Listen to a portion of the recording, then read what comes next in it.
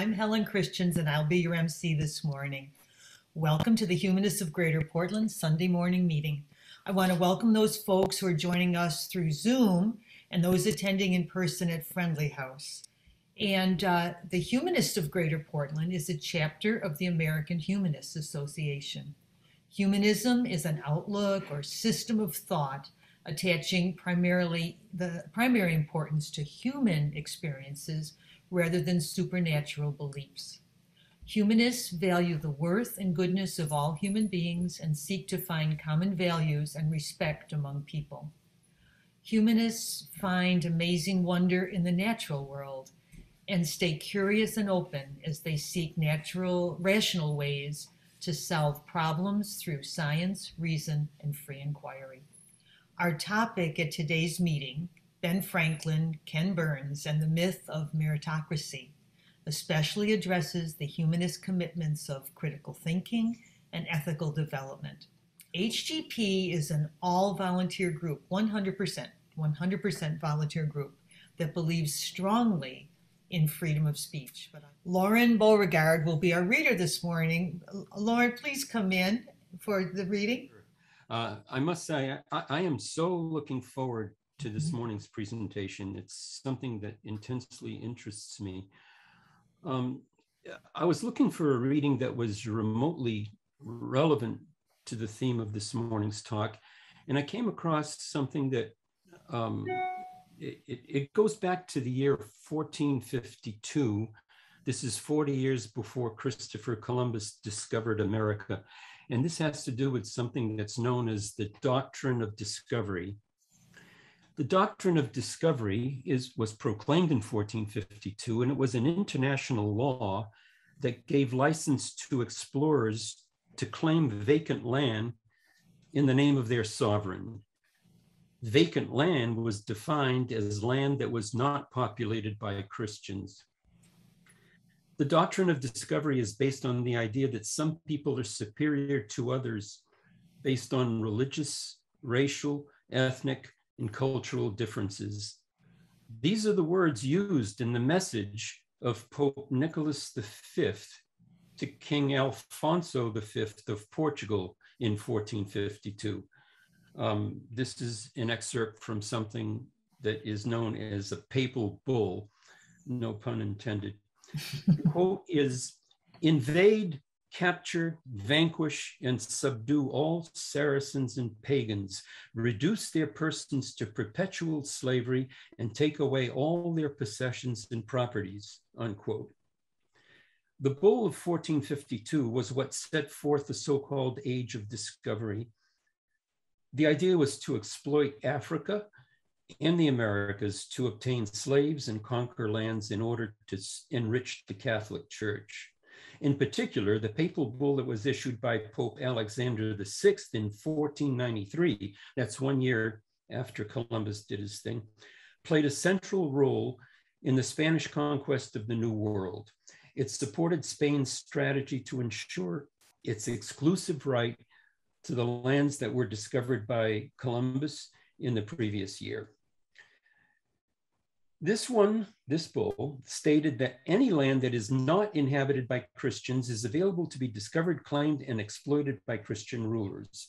It declared that, quote, "the Catholic faith be everywhere increased and spread, and that the barbarous nations should be overthrown and brought to the faith," unquote. Now, you might think this is ancient history, so to speak, but this doctrine of discovery lasted for quite a while. As late as 1823, the US Supreme Court held that the principle of discovery had given European nations an absolute right to New World lands.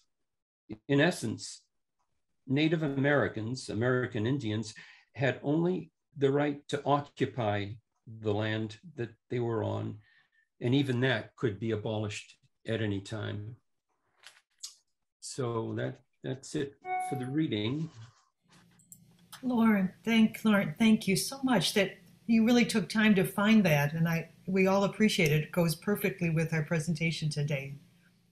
I would now like to welcome today's speaker. I think we're all anxious to hear his presentation. Dr. Tim Messer-Kruse received his Ph.D. in history from the University of Wisconsin-Madison and has served as professor of history and chair at the University of Toledo, and professor of ethics studies and chair of ethics studies department at Bowling Green University, in Ohio, where he is currently working. Dr. Messer-Kruse is the author of 6 books. His most renowned work, Boldly Revised, long-held interpretations of the famed Haymarket bombing in Chicago in 1886 and the anarchist movement behind it. His forthcoming work examines the 18th century white abolitionist movement using the methodology tools of critical race theory to uncover a deeper and unsettling truth about America's revolutionary foundations. America's founding generation dreamed of a nation without slavery, but also without Black people. And this double imperative has indelibly scarred our basic institutions. He will be speaking today on Ben Franklin, Ken Burns, and the myth of meritocracy. Thank you, Dr. Messer-Kruse. This is going to be a wonderful presentation we've all been looking forward to. Welcome. Well, thank you very much, Helen. Really, really honored to be here with you all this morning. And I'm happy to share my work. It's, it's one of those rare pleasures for academics that we actually get to move out of the library and talk to real living people. So I really appreciate the opportunity. It comes less often than you'd imagine. So, today I want to talk about the concept of meritocracy. I want to talk about Benjamin Franklin and Ken Burns and the way that this concept is in many ways being re-articulated and re-ingrained in American popular culture. I want to say I'm picking on Ken Burns, not because of any particular personal animus against Ken Burns, but because Ken Burns represents very much the national consensus about the American past. There's really no figure alive today that really, I think, embodies what remains of any kind of a national consensus about our own history. We are, as you well know and well aware, we are becoming such a tribalistic and divided and ideologically driven society that it's very hard to find any common ground whatsoever. And I think one thing that Ken Burns has done is that he has very much mapped out for us what common ground seems to exist for Americans in general in thinking about their past. So that's why I pick on him, not because I really want to engage in a debate with him, but that I think that he represents something that helps us understand something deeper about our own national character, if there is such a thing. So I want to begin by talking about meritocracy as a concept, and particularly as a concept that is now moved into front and center of our identity conflicts and tribal cultural wars. And then I want to talk about the way that I think the image of Benjamin Franklin is a good place to start thinking about some particular examples of what meritocracy means and the kind of cultural and intellectual work that it actually does right now. So that's kind of my outline. And I have to apologize. I will at times be reading some things. Partly that's because I want to make sure that I'm being very particular about the words that I choose. But also it's a certain degree of vanity. I think I like the way I write too. So I read some things too. But I'll try and, I know it's more engaging to be extemporaneous. So I'll be switching back and forth between reading some prepared materials and making sort of a commentary. And then I very much look forward to having a dialogue and exchange with all of you about these important concepts. So without further ado, let me begin. And I want to say that the advent of this work is very much somewhat recent. It really begins from November of 2020, when President Trump issued his executive order 2 weeks before the election, the executive order titled Combating Race and Sex Stereotyping. And this executive order then became the template for a whole series of state statutes, state laws that censor and regulate and prohibit discussion of various concepts around race, racism, and so forth. Now, the executive order combating race and sex stereotyping prohibited any government agency, contractor, or even grant recipient from teaching or, quote, inculcating, whatever that means, their employees with any of 9 what were called divisive concepts. Now, those 9 concepts were an interesting group. If you look at them, let me reprise them quickly so we can see how one concept among these 9 kind of sticks out like it doesn't belong with the others. But so those 9 concepts are first, now let me remind you, these are concepts that are forbidden. These are prohibited. These are censored. We're not legally able to talk about them under this executive order, and not under the 16 states now have passed state laws prohibiting the discussion of these concepts in public schools or in entities that contract with the government. In the case of Florida, for example, it deals with government contractors. And in other states, it just deals with public employees. It varies by state to state. But one interesting thing is that almost all of these 16 laws that have now been passed in the last 18 months, pretty much all of them contain all 9 of these so-called divisive concepts. So the first concept is one race or sex is inherently superior to another race or sex. Second is the United States is fundamentally racist or sexist. The third prohibited concept is an individual by virtue of his race or sex is inherently racist, sexist, or oppressive, whether consciously or unconsciously. Another concept that's forbidden is an individual should be discriminated against or receive adverse treatment solely or partly because of his race or sex. Another is members of one race or sex cannot and should not attempt to treat others without respect to race or sex. Another is an individual's moral character is necessarily determined by his or her race or sex. Another is an individual by virtue of his or her race or sex bears responsibility for actions committed in the past by other members of the same race or sex. And then another, which has been in the news quite a bit, any individual should feel discomfort, guilt, anguish, or any other form of psychological distress on account of his race or sex. And then we come to number 9, the last one. Meritocracy, or traits such as a hard work ethic, are racist or sexist, or were created by a particular race to oppress another race.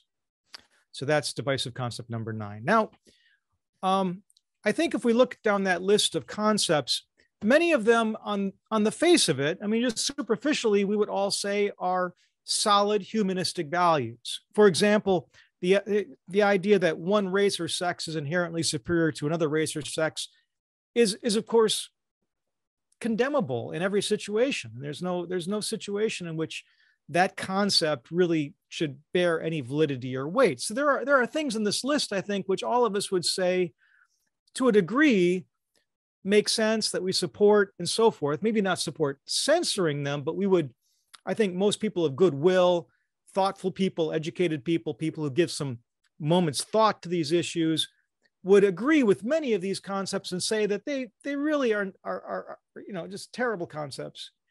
They're wrong-headed. They lead to bad outcomes. They come from a source of hatred and illiberal values.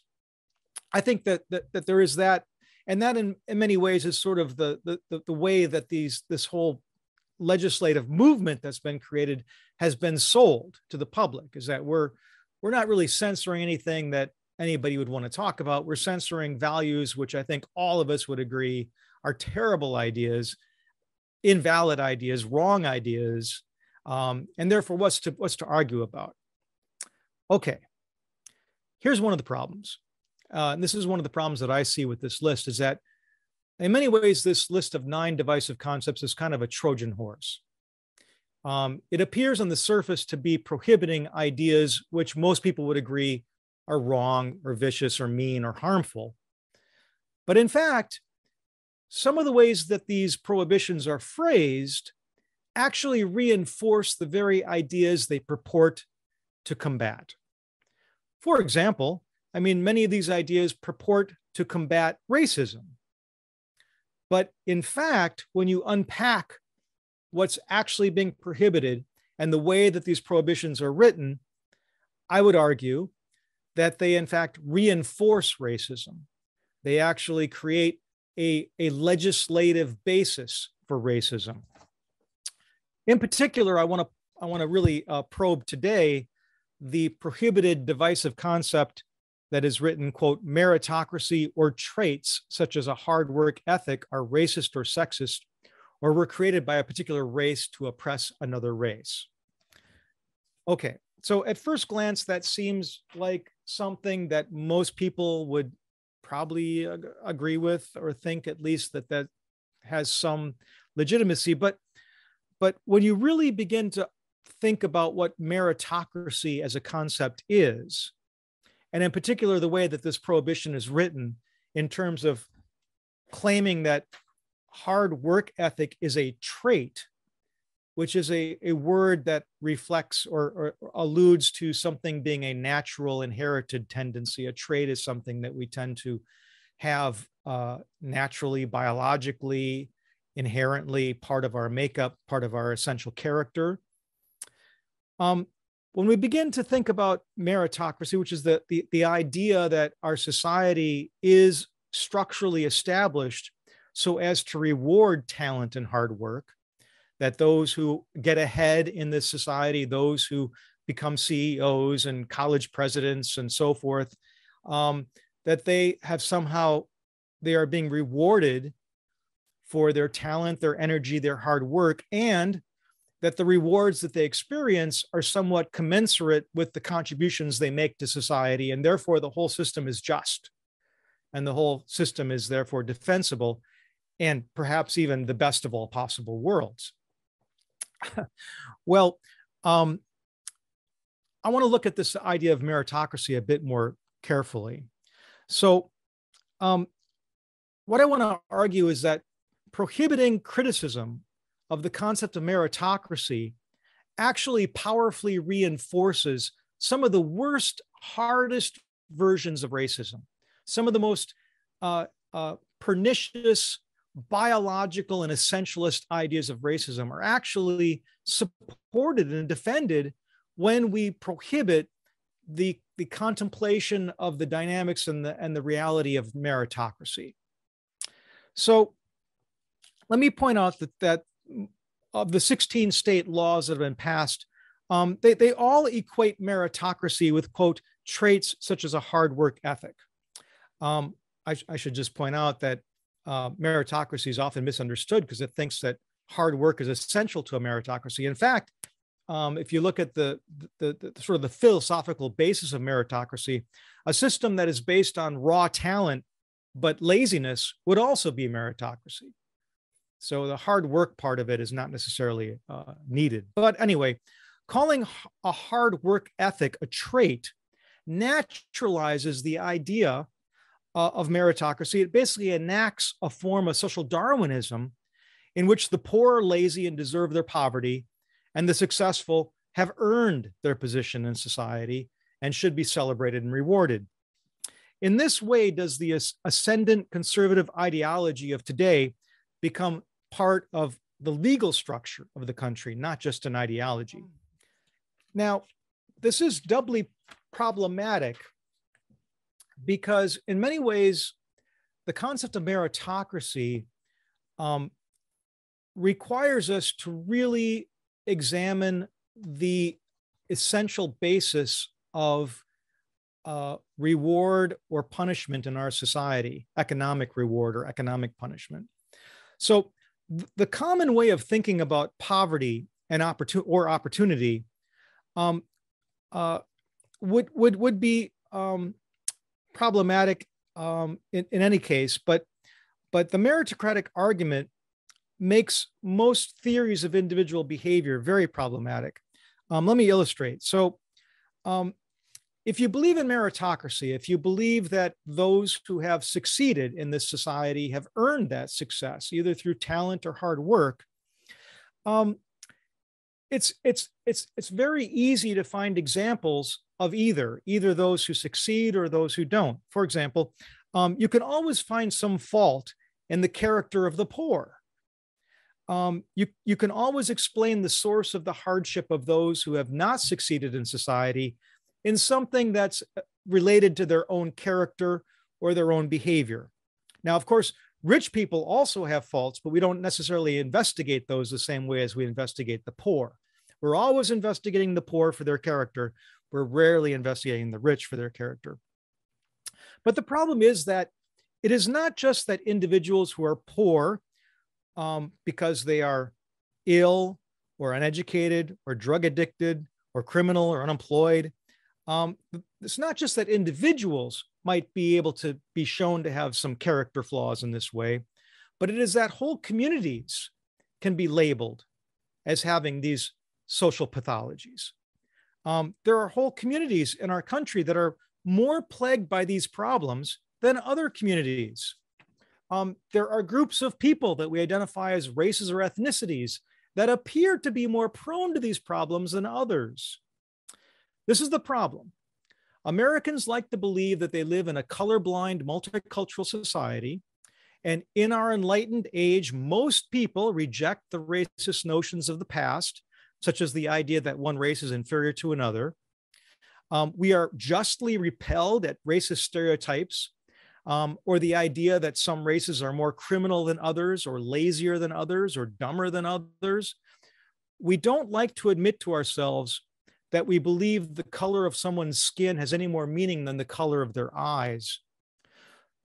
The problem is, so how do we then explain the fact that people of color and communities of color are many times more likely to live in poverty than white folks? Why is it that people of color are many times more likely to serve time in jail than white people are? Why is it that they're many times more likely to be unemployed than white people are? People of color in America even have significantly shorter lifespans than white folks. Here it is. Americans can't have it both ways. They can't believe that they live both in a meritocracy where individual talent and effort determine success, and also live in a colorblind society where race doesn't matter. Most people shy away from even thinking about these problems and thinking about these racial differences and economic disparities. And one way to avoid these ideas clashing in one's mind is not to think too long or hard about them. But the fact remains, either race explains these differences by allowing whites to rise over other groups because of their natural abilities, or America is not the land of colorblind equal opportunity that most people believe it to be. In other words, either race or racism explains the world we see around us. So because today racism is unpopular, uncool, impolite, which, by the way, it wasn't just a couple generations ago, few people would openly embrace the explanation that poverty, crime, or other social problems are the result of racial differences. But it is difficult to see how America could systematically hold back a vast group of people when there are no racial laws, private racial discrimination is outlawed, and the hateful racist attitudes of the past are largely overcome, if you look at public opinion surveys, for example. So how do we explain why race continues to be a very strong predictor of success or failure in a meritocratic America? How can we decide which factor, race or racism, is the root cause of American inequality? Most Americans would agree that the nation failed to live up to its principles of equality while it grew rich on slavery and the dispossession of native peoples. But when did the United States of America fulfill its promise of liberty for all? Was it when slavery was abolished with the 13th Amendment to the Constitution in 1865? or when racist Jim Crow laws were declared unconstitutional by the Supreme Court in the 1950s? Or was it when Congress finally outlawed housing discrimination in 1968? Or was it when a Black man was finally elected president in 2008? Or not yet? So one of the most common myths about the origins of economic inequality is that economic discrimination is only a system of exclusion. Most everyone, at least in public, now agrees that outright racial discrimination in hiring, promotion, compensation of individuals is wrong and should be prohibited. Few people, however, recognize that this is only one side of inequality. In America, where most businesses are privately owned, and most of these important decisions come down to the decision of a single individual, there is also the inequality that is produced by unfairly positive judgments. As one researcher put it recently, all that is necessary to maintain, if not create, disparities in any number of outcomes is for members of the dominant high status group to trust, cooperate, and work for the betterment of their in-group more than for out-groups. Likewise, a survey of 1,000 human resource managers across the US found that the most common, quote unquote, ethical problem in their organizations was the employment on the basis of favoritism. Best estimates are that about half of all job openings in America are filled without ever being advertised. Okay, this form of discrimination called in-group favoritism is perhaps a more insidious force maintaining racial and sexual and other inequalities because it is less public than formal exclusion, often working through private social networks that lend their in-group members social advantages. Moreover, because many people historically privileged by racial or sex inequality have come to expect these advantages, they appear to them normal, even invisible, and are not even perceived as anything other than deserved. Language and the thought patterns that language breeds encourages such perception because most common definitions of the words discrimination and prejudice point to negative bias and exclusion, not positive bias and excessive inclusion of others, though both are equally invidious, equally discriminations, equally prejudicial. Recently, essayist Tim Wise pointed out that the English language has words for being underprivileged, but not for being overprivileged, though one condition cannot exist without the other. And I should note that when I was typing this, my spell checker flagged the word overprivileged as an error. So much, if not most, of the wealth disparity that can be seen today was not the result of impersonal forces like the labor market or the ups and downs of the overall economy, nor was it mostly the result of individual acts of prejudice and discrimination. Rather, the great gulf was between the wealth of whites and people of color in America. And this was the direct result of conscious and deliberate public policies intended to increase the wealth of white families and to bypass all others. America's racial class structure in the 21st century is the result of more than a century of government welfare and public subsidies for whites that excluded the nation's Black and brown citizens, though they had to pay for them through their taxes like everybody else. So in this way, this concept of meritocracy reinforces the racist understanding of America as a place where people are responsible for their own failures. And in the case of communities of color, that responsibility is probably genetic. The drive to prohibit discussion of meritocracy is actually a covert drive to reinforce a naturalistic, biological, essentialistic idea of race, and therefore strongly reinforces racism. Well, I also think this is happening on a cultural level too, because I see meritocracy as a concept becoming more and more culturally and socially acceptable, and perhaps even culturally and socially unquestioned, which I think is an important point that I'll come back to at the very end. And let me examine this through Ken Burns's latest documentary. It debuted this spring, titled simply Benjamin Franklin. And I think in many ways, this production exemplifies the lack of investigation and the lack of critical thinking about what meritocracy is and what it means in this country. So let me read a little bit here. So the belief that those occupying the pinnacle of wealth earned their riches through talent, grit, and hard work has served to justify inequality since Americans threw off their king. While other tenets of America's secular religion, manifest destiny, white supremacy, social Darwinism, have withered in their power to excuse capitalism's enforcement of poverty and the empowerment of wealth, our national faith in meritocracy endures. In fact, I think it's getting stronger.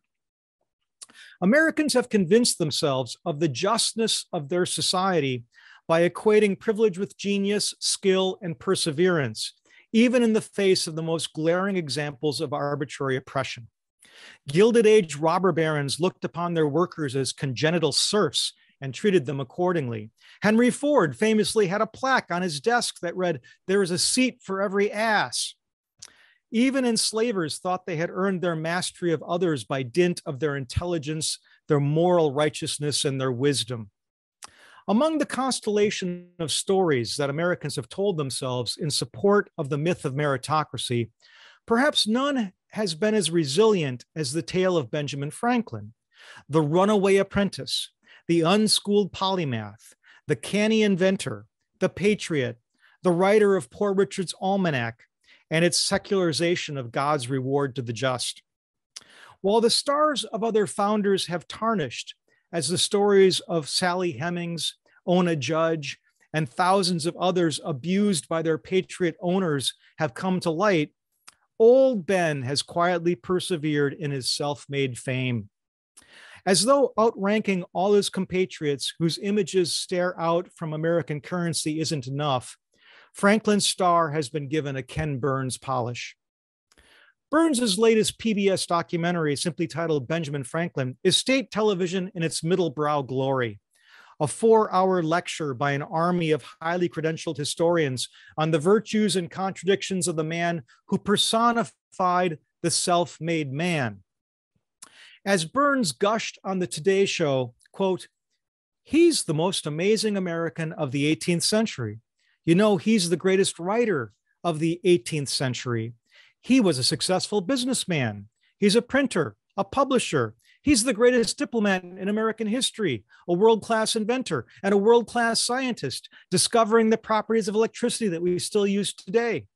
He basically creates the United States because without the French help that he got, that he negotiated, there is no victory by George Washington at Yorktown.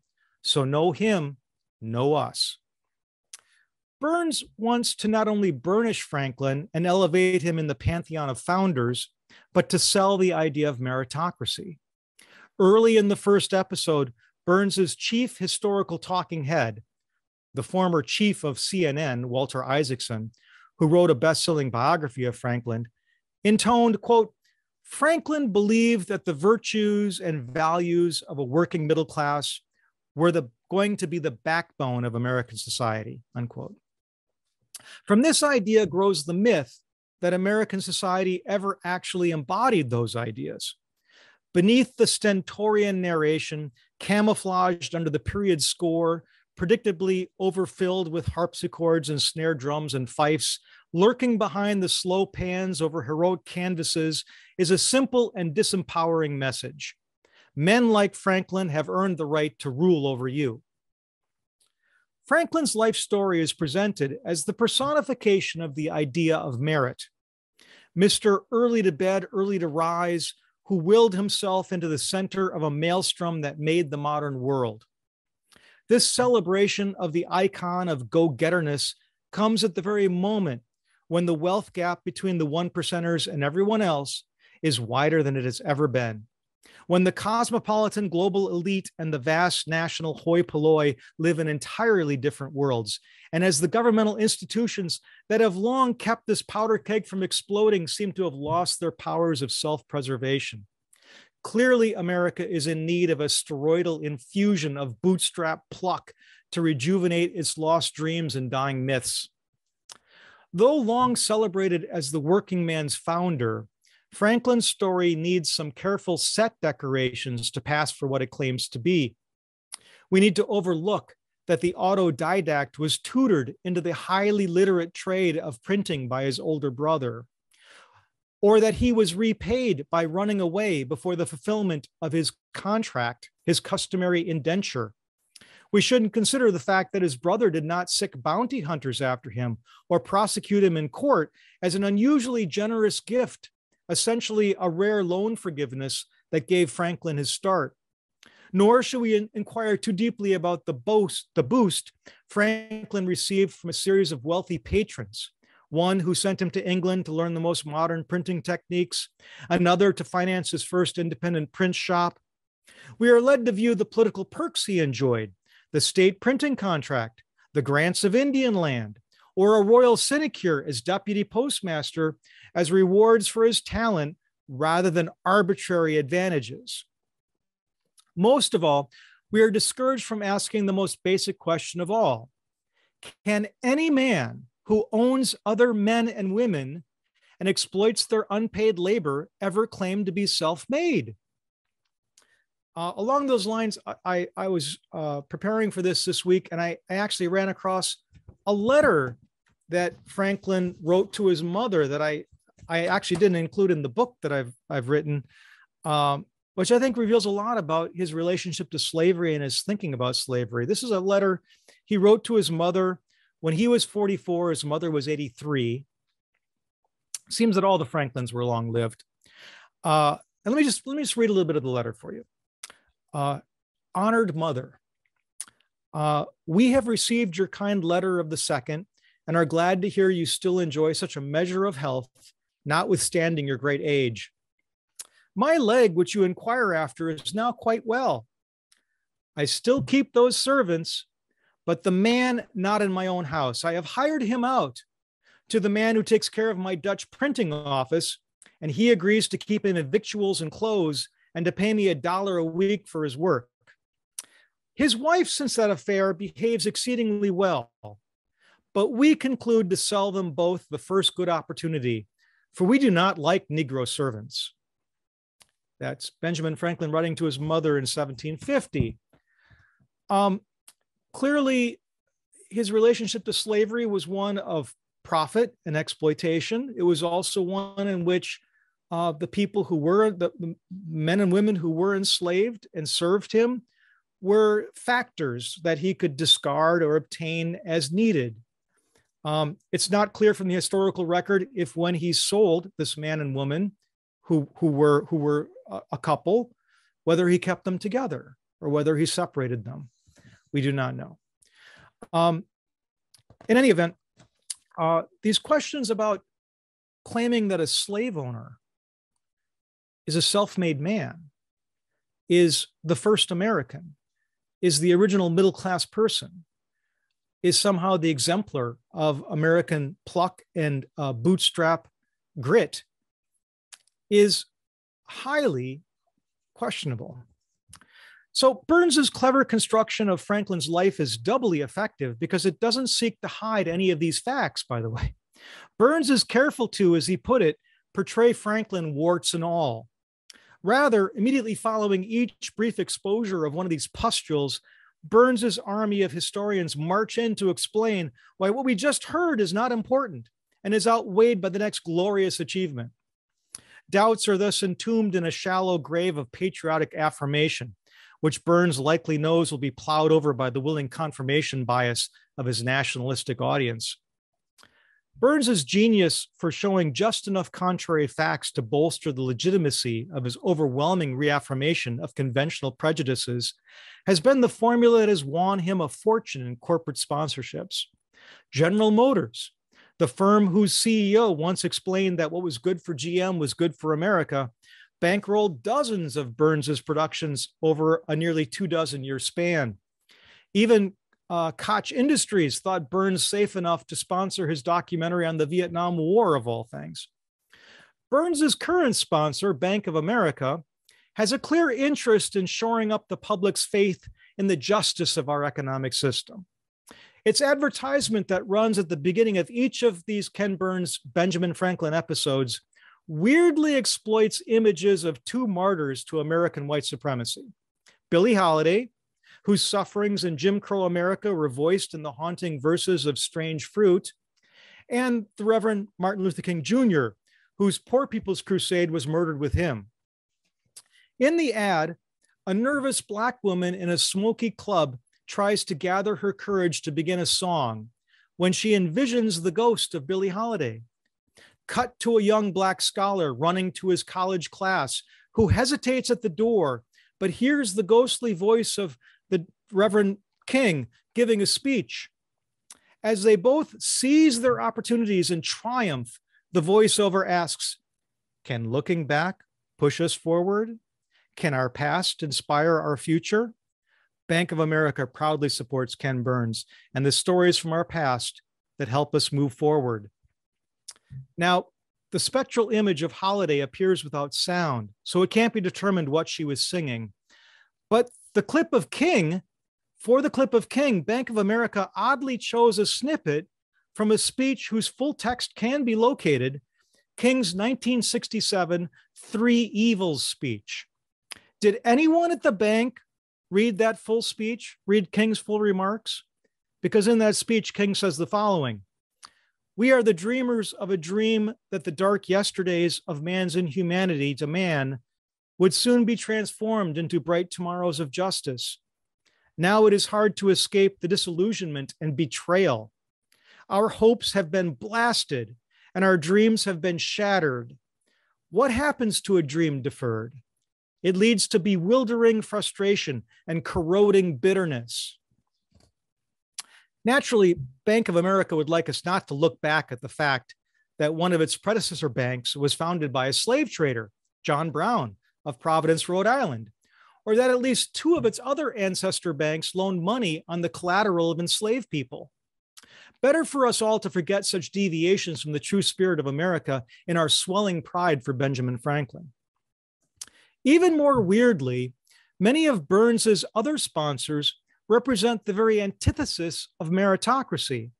They are foundations, banks, and consulting firms whose business is sheltering the wealth of the wealthiest from taxation and conveying it to their undeserving children with the least financial friction possible. Burns organized a coterie of well-heeled donors who call themselves the Better Angels Society, presumably after the phrase Lincoln uttered in his first inaugural address in desperate appeal to avoid a war. Among these modern angels is CEO of a consulting firm that, quote, helps clients navigate the political landscape in order to launch, develop, and manage family foundations, unquote. Another is a, quote, private wealth manager who pitches to the elite, quote, estate planning is ensuring that the legacy you've created helps the people and organizations closest to you reach their dreams even after you're gone, maximizing the financial benefit to your heirs, unquote.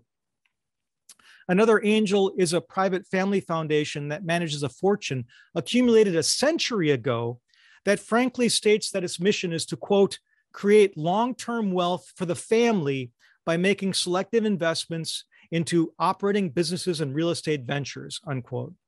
Another is the great-granddaughter of Franklin and Eleanor Roosevelt. Burns promoted his documentary in a televised forum at Georgetown University featuring former Secretary of State Condoleezza Rice, who now serves on the board of McKenna Capital Management. McKenna Capital Management highlights the firm's emphasis on, quote, helping high net worth families preserve their family's long-term wealth preservation, unquote, and to, quote, preserve and grow capital for multiple future generations, unquote. Even while describing their businesses as funneling inherited wealth to the children of capitalists, McKenna Capital nestles its pitch in the comforting rhetoric of hard work and earned reward. Get this, quote, McKenna's investment expertise is a powerful complement to the family's drive and determination, which are essential to achieve such levels of success, unquote. Such efforts of the owners of America to pass their property and power on to their children has been highly successful and seems to be becoming more and more seamless. 40 years ago, the economists Kotlikoff and Summers calculated that the private transfers of wealth across generations account for at least 80% of the total wealth in America. Now, since Kotlikoff and Summers made that calculation, economists and econometricians have been fighting over the actual number, but recently they've kind of settled that it's at least 60%, which means, in other words, that a majority of the wealth in this country is transferred by inheritance and not earned. Not surprisingly, those born in the highest quintile of wealth are more likely to stay in their class than those born in lower ranks that seem to churn more between each other. More recently, scholars have considered data that showed that as economic inequality between classes increases, as it is today, mobility upward or downward across generations declines in total, a negative correlation that has been labeled the Great Gatsby curve. Such trends represent a potential crisis in public acceptance of this economic system. All the more important for such cultural work as reburnishing the image of Benjamin Franklin and setting him up as an example of the self-made person to do. So Burns's contribution to the reinvigoration of our most important capitalist myth is the soft power accomplice to the GOP's hard power attempt to outlaw criticism of the idea of meritocracy. Ben Franklin is Ken Burns' answer to his corporate sponsor's question: can our past inspire our future? Apparently it can, as long as slavery recedes into the historical myths as the nation's original sin, and what remains is the cleansed jewel of capitalism, the fulfillment of the nation's promise, and the best of all possible worlds. All right, well, that's what I got, and I'm happy to talk about any of those things with all of you and to know what you think. So thank you very much. Renga sends a lovely compliment. I'm amazed, such powerful language, elucidating such an important and topic, elucidating, I got my expert right here, such an important and topical issue. Roy at Friendly House has a question. So Roy, come on in. My son just came back from Buenos Aires in Argentina, and he had traveled all over South America, but he was struck by Argentina because it was more white than Portland. And he asked about the statistics, on ethnics groups, and he found out, certain percentage, most of them were Italian, and then the rest were German, I guess. But what struck me was that they have a law there about publishing the statistics on the races of various people, and I thought that was kind of strange. But now it seems kind of clear that they didn't want to see that some groups are disappearing while others are increasing. Mm-hmm. So they prohibit the release of statistics on racial demographics. Yes, and I looked it up on Wikipedia, and then they agreed that the CIA made an effort to try to find out, but other than that, it seemed like an unimportant question. Mm-hmm. There's an interesting parallel with what's going on now with the GOP's mania for outlawing these divisive concepts. So some of the interpretations of these laws would make it very difficult for school systems to report their racial demographics. So some of these laws will actually mask the actual sociological and demographic and economic effects of our policies by making it hard for school districts or even entire states to collect demographic data by race, which is very interesting because the Education Department of America, the federal education department, has only been collecting school data broken down by race and ethnicity since 2001 because a Republican president by the name of George W. Bush signed the No Child Left Behind Act, and that act requires it. So now we have an interesting situation where the GOP is actually fighting against its own legal legacies. That's how far we've gone. Wow. Al Christians has a question. He's sitting here beside me. Go ahead. Yes, you said that the concept of self-made man is it's applicable to Franklin because he wrote the story. He was his own PR guy. The stuff about his hard work when he was a kid is in his autobiography. He wrote that, I believe, when he went to France to sell himself to the French. Mm-hmm. But coincidentally, Billie Holiday's autobiography, alleged autobiography, I don't know who wrote it for her, is pretty much not fact-based as well. That we've got, America's a country of people, that Franklin had the same problems as most of the other people in the society he lived with. I'm surprised you didn't mention his one real example of very biased writing against a particular group, though, which he published some piece that was considerably anti-German. It would be like Trump writing about the Latino immigrants to the United States, but he was writing about the German immigrants to Pennsylvania. Right. Well, and that also illustrates that he had a very different idea of what white people were. So in the 18th century, whiteness was pretty much restricted to Anglo-Saxon English-speaking Christians. And so he was not quite sure that Germans belonged in that group. He was dubious. He will later in life come to embrace sort of a pan-European sense of whiteness, which was expanding, moving into the 19th century. But it's interesting because you can chart from Franklin's own writings how this concept of whiteness itself is historically invented, historically created, and historically changed over time. So you're absolutely right. Yeah, he was dubious about the Germans. Interesting. Thank you. Lauren, come on. You have a question. I think that I saw a reference to Ken Burns as comparing himself to an epic poet. Like, for example, the way he did his Vietnam documentary, he said he wasn't so much concerned to be recording history as to be telling a story in the way in which Homer does in the Odyssey. And it occurred to me that if that's what he's really doing and he wanted to be completely straightforward about what he was doing, he would open up the documentary about Benjamin Franklin in the same way that Homer opens up the Odyssey, and it would go like, "Sing in me, O muse, of the man of many ways." Mm-hmm.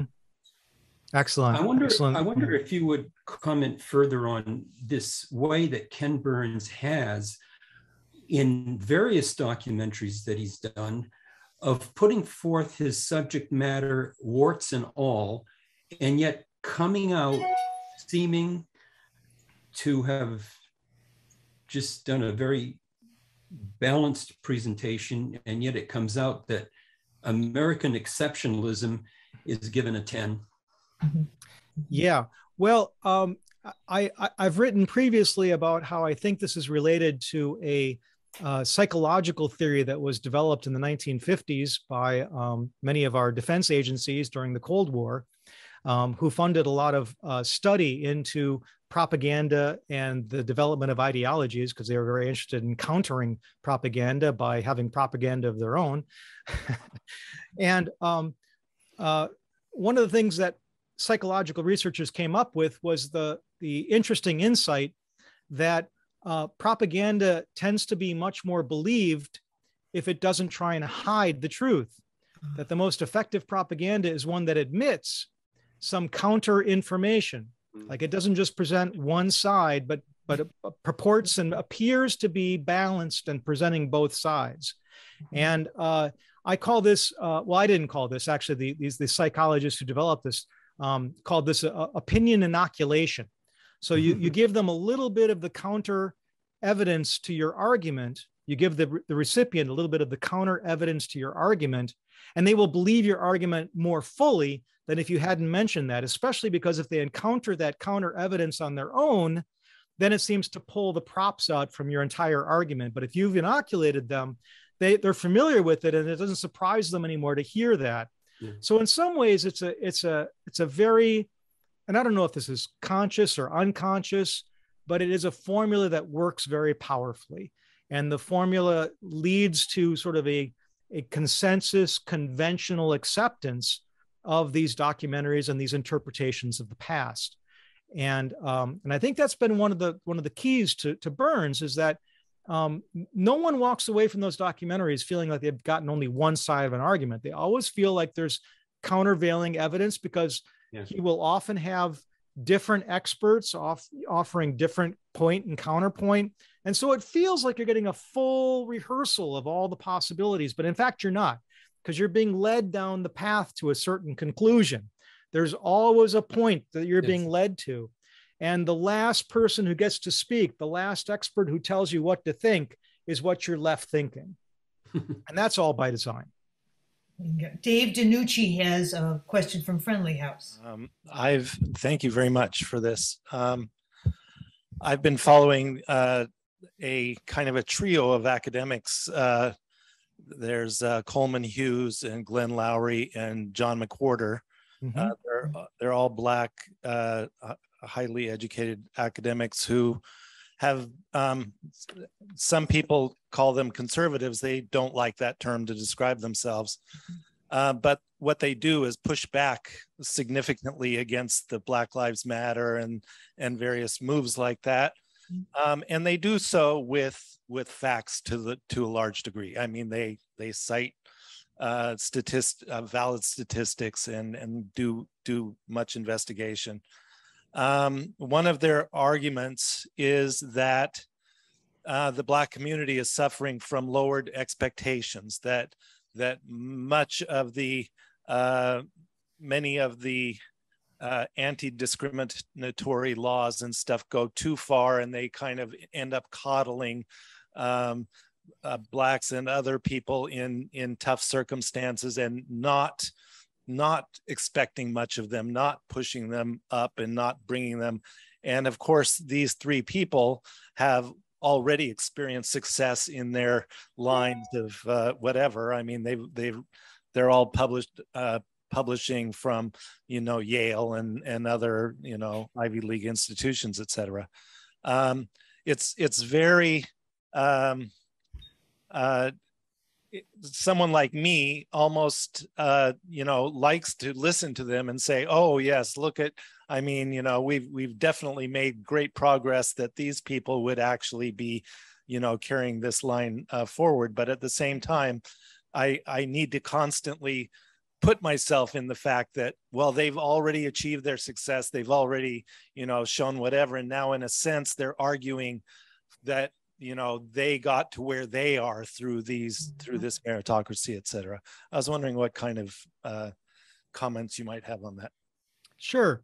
Well, this goes all the way back to some of the theories put forward by Congressman and scholar Daniel Patrick Moynihan back in the 1960s, and the development of this idea of a culture of poverty.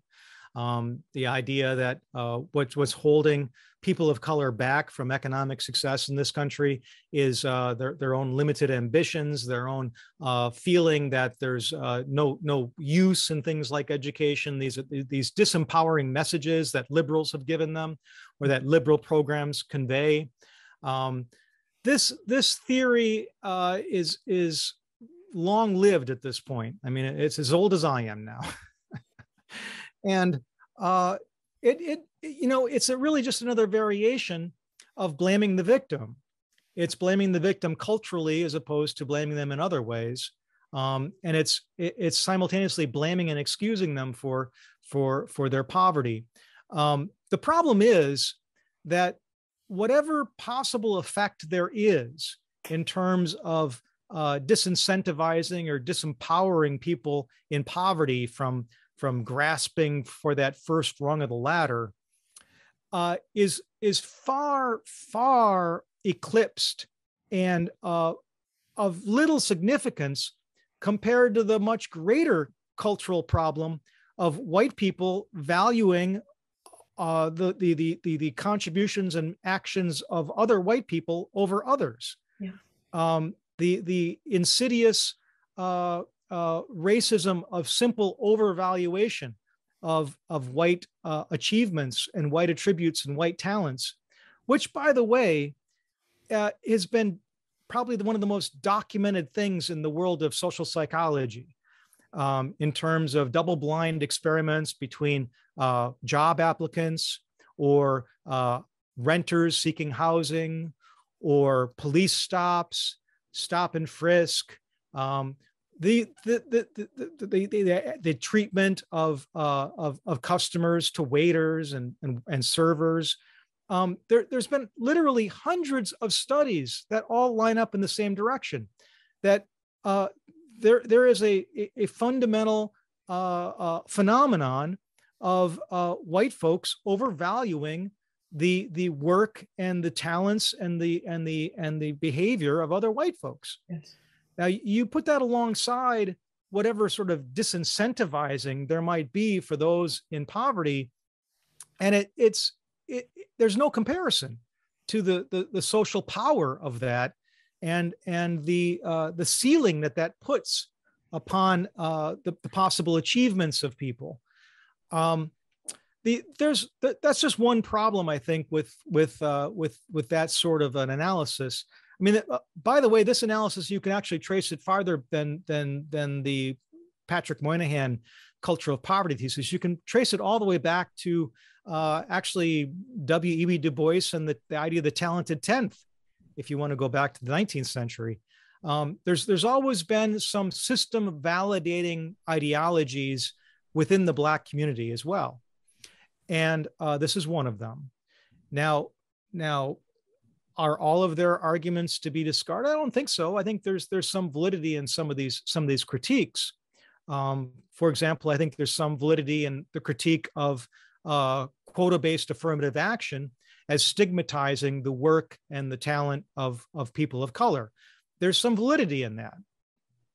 But again, whatever validity there is in those problems are far outweighed by the larger problem of the largely unconscious overvaluing of white people's experience and work histories and talents compared to people of color.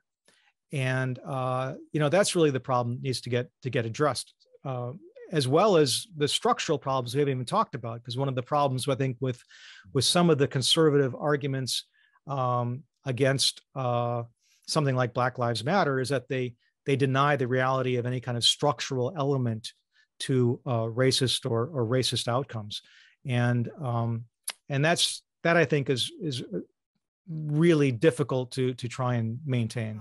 Robert Sanford has a couple comments, and I'm just going to read them, put them together. But as a former teacher, Robert's a former teacher, a high school teacher. No Child Left Behind should be retitled No Teacher Left Standing.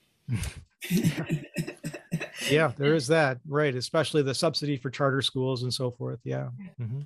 And then his second comment, in the late 1950s, the American Legion et al.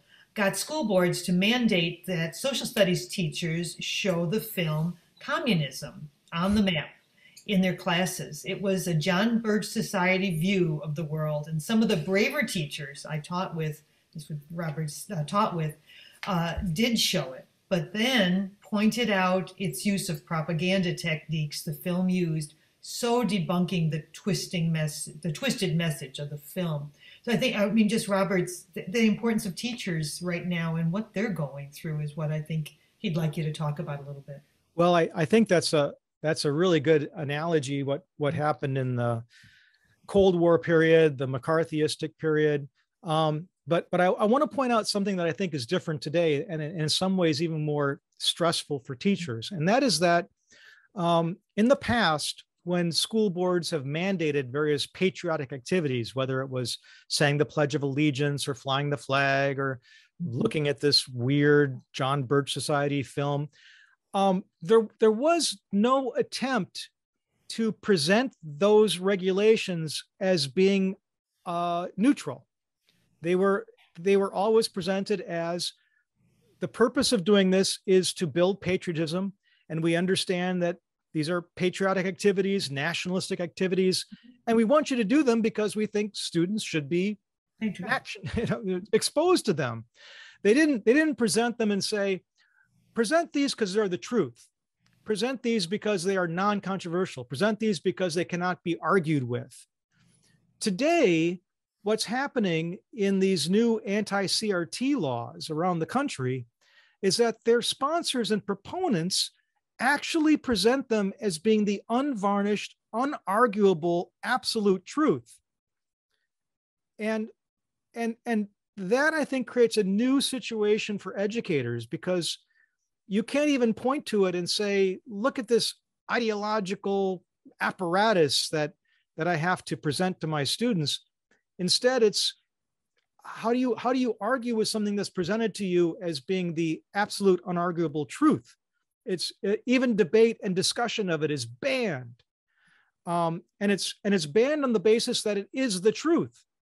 For example, if you look at some of these 16 states, not all of them, but about half of them have banned use of the 1619 project in the classroom. The New York Times, that radical communist publication, project for educators talking about the importance of slavery in the American experience and the development of American institutions. That is banned. Why is it banned? It's not banned because it's unpatriotic. It's not banned because it's banned, they say, because it's untrue. Which is, I don't have time to go into the nuts and bolts of the 1619 project, but I can just say, as a practicing historian of the 18th century, you cannot argue that it's untrue categorically.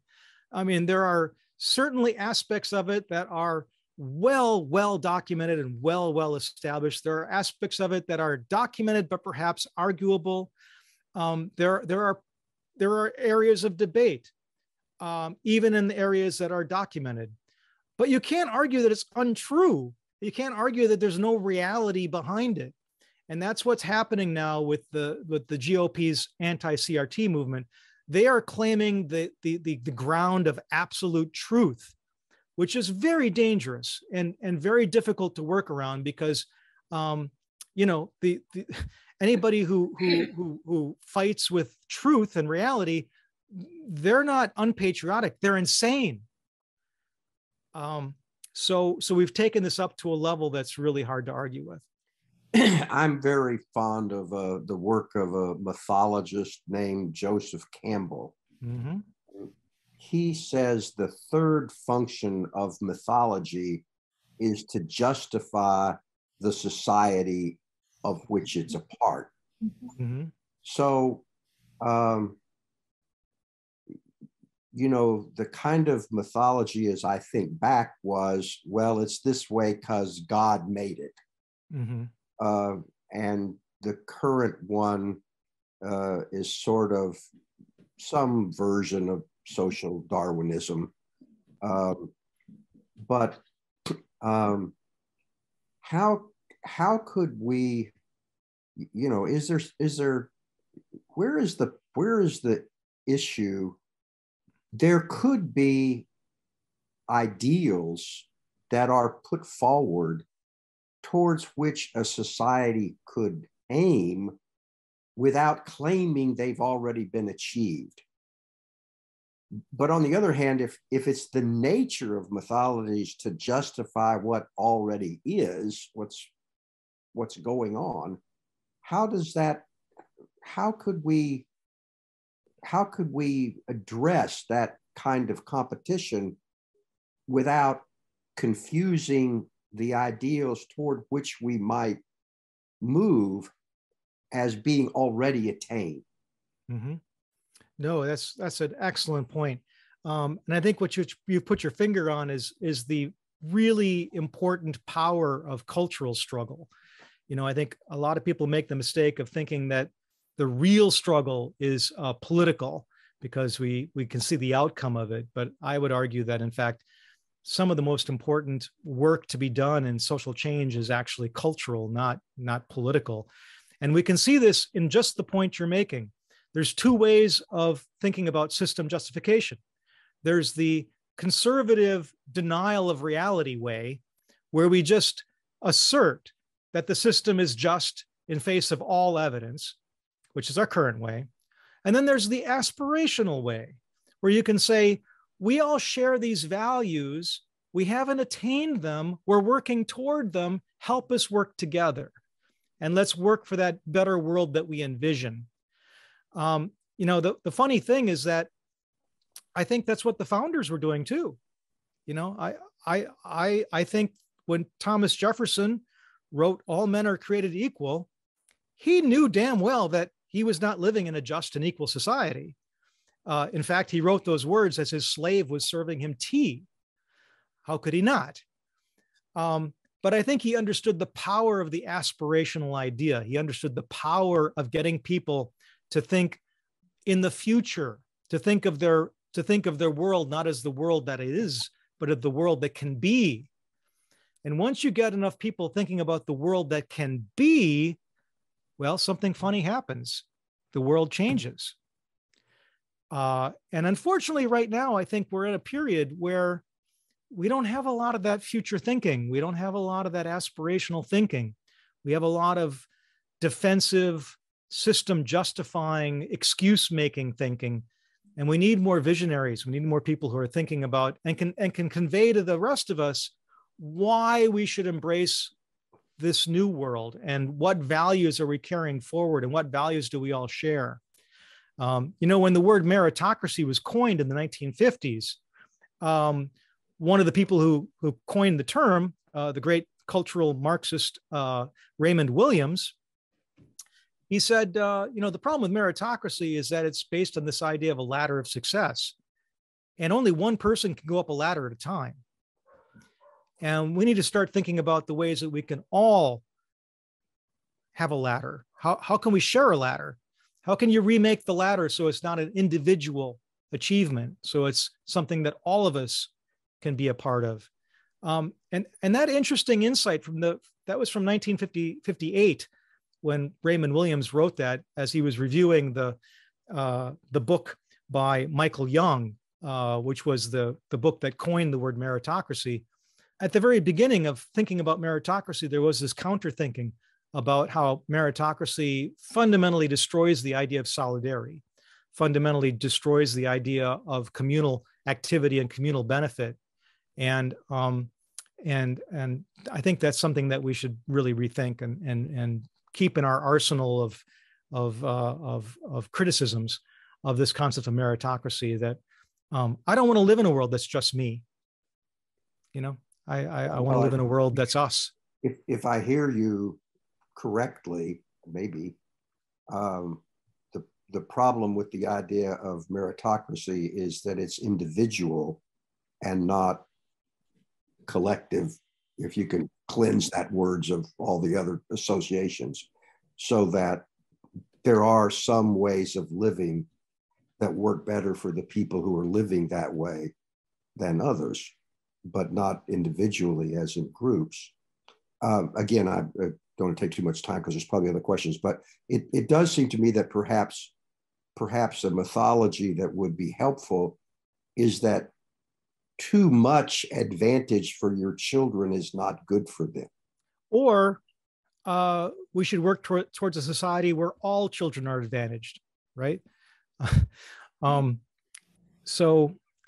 know, one of the things that actually Michael Young, who was one of the founders of, or he coined the word meritocracy, by the way, he wrote an op-ed in, I don't know, 20 years ago, in which he talked about how meritocracy is both right and wrong, in the sense that, yes, we do have a society in which we have a system of education in which if you are exposed to the upper levels of that education, if you have somehow the wherewithal to go through 4 years of Ivy League education, yes, you will emerge with certain skills, talents, aptitudes that make you more marketable in our society. 100%, no question. That's the way the system works. why have we built a system where only 1% can do that? We could easily build a system where that benefit of education is much more generally available.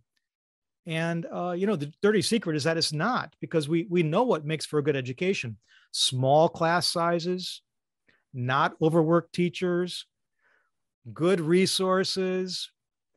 And, we only provide that to the 1%. We've got a time for one last question. I'm going to ask Joyce to come in and ask her question, please, and then. Well, in a way, I think you've begun to answer my question already, but it seems right now that the populists are very taken with the idea that we need to have a positive perspective on ourselves. We need to accentuate the things that we are doing right, and we're doing all these things right. Let's not talk about what we're doing wrong. Mm-hmm. And perhaps a problem with the Democrats is that we're willing to admit that we have faults and that we have to work to improve on those faults. So what I was wondering, if there's a way to accentuate what Hank is bringing out as kind of the aspirational, mm-hmm. I don't know, but I think you may be answering that question, that somehow the Democrats have to overcome that sense of we're only the negative party. We're working mm-hmm. against, we're just helping because we're bad all the way through, and we're going to fix it. Mm-hmm. Well, I think the Democrats are not very different from the Republicans in terms of their support and embrace of meritocracy. I think they essentially the only partisan argument about whether America is a meritocracy is that the Democrats say we can make meritocracy work better. We're better administrators. We're smarter people. We'll grease the system so that it works better for everybody. But it's still the same system. It's still this individualistic system of private success, and they have not gone beyond that. That's essentially still their vision of America. I think that's one of the real problems, is that we have a two-party consensus on an idea of system justification, and one party is weaponizing that, and the other party is kind of soft pedaling that, but they both basically believe it. But how and advocate it. How do you do that without opening yourself to the total nonsense of a communistic, socialistic society? We wouldn't want that. Yeah, I don't have an answer to that. Primarily as a historian, I can look back and just observe that, some ideas do capture people. And some ideas have great resonance at certain moments. Sometimes the right idea and the right leader of that idea intersects with the right historical moment and can remake the world. Right. Now, I sound like an idealist there. I sound like I think ideas are the prime mover of history. I'm not going that far into idealism, but I do believe they're very, very important and very, very powerful. And I think that we're at a moment right now where we are a little bereft of ideas, I think, and we're waiting for better ones, and for advocates of the better ones. So we'll see. I mean, in some ways, I think we are creating the material forces for a better discussion. I mean, for all the faults of social media, it does empower people to speak with one another in forums that haven't existed before. And I think that's very exciting. And yes, I see that it's mostly being abused right now. It's mostly leading us down into the tribalistic rabbit hole, but it doesn't need to be that way. And it could turn on a dime. Right. It's just a tool that can be used in different ways. And right now I'd say that, it's being used. It's a hammer being used to pull the nails up as opposed to drive them in. And but it could be the other way around. I hope to live long enough to see it.